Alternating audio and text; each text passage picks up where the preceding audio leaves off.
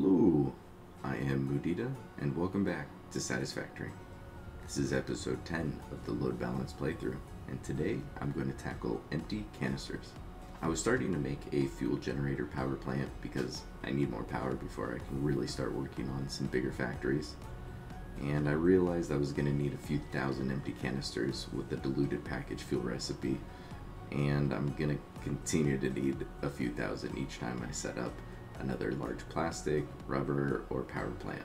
So maybe I should just make a factory to make sure I always have enough empty canisters on hand. This factory will make 120 a minute. I'm going to be using this spot right here.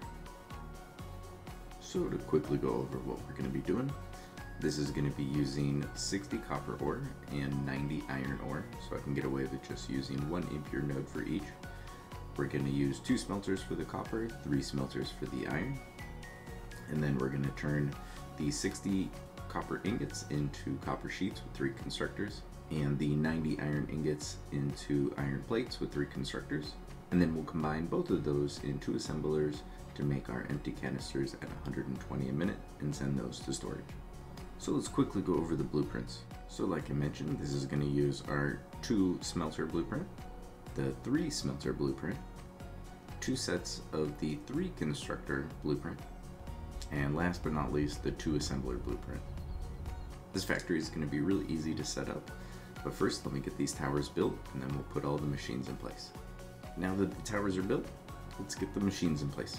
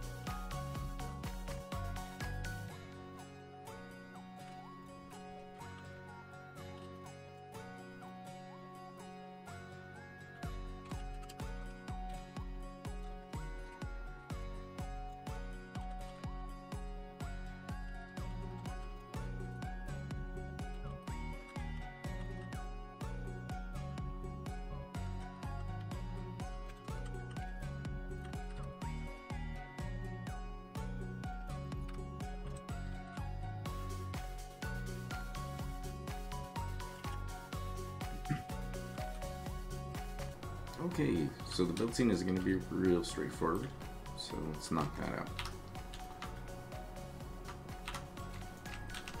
So I made sure that things were lined up. So this is going to be 90 iron ingots, so it's got to be Mark II. So let's make sure to get everything set. All 3 at 100%. Same thing with these iron plates. Now if I wanted to, I could even have plugged up just each smelter to each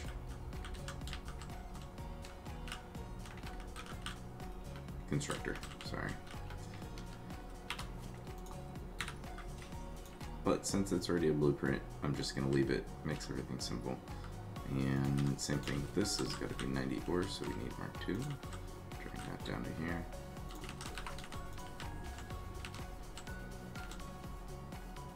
And 1, 2. There we go. And let's make sure this has our 1 power shard. And there we go.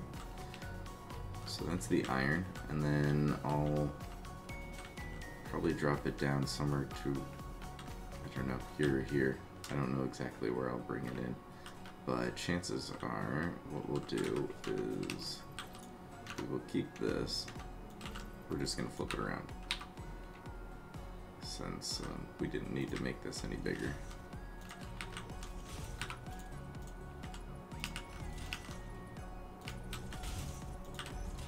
You can just have this stuff come in from the inside. Because these are going to use coated canisters.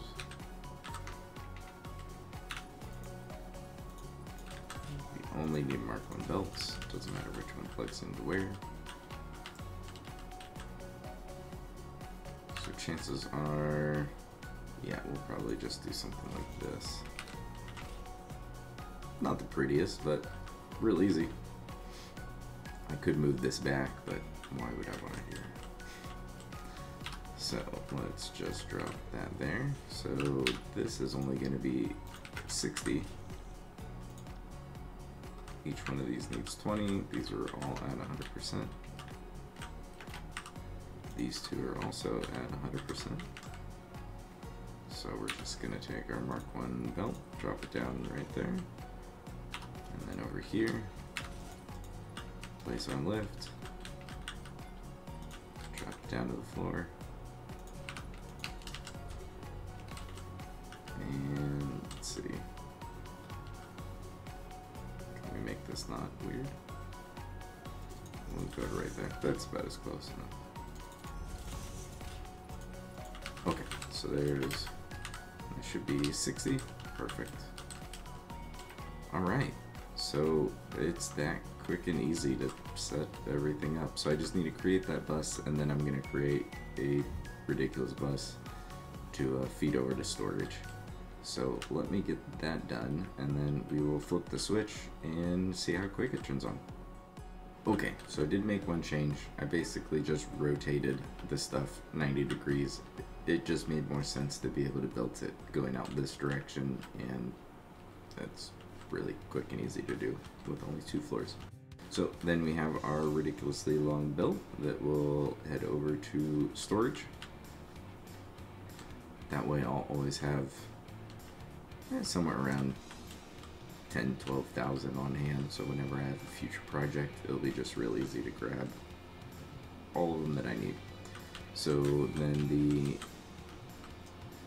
finished product just goes straight down to this floor and then around and goes out. So real simple. So the only part that's left is to plug it up and turn on the timer.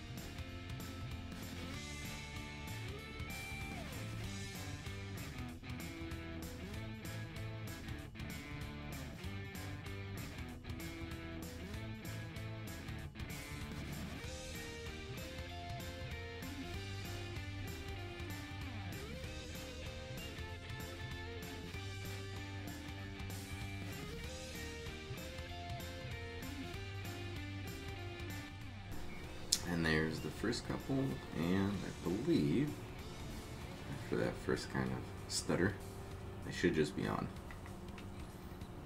So it's looking like we are at 200% already. So nice and quick and easy. Now I have a steady supply of 120 empty canisters per minute, which if you've ever used the diluted packaged fuel recipe, you'll know that you'll just easily go through a few thousand getting it all set up, even if you're recycling them. So I'm pretty happy. That is mission complete. Now the next project will be to actually use a whole lot of these in a fuel power plant back over at the Blue Crater. So look forward to that. And like always, thanks for watching.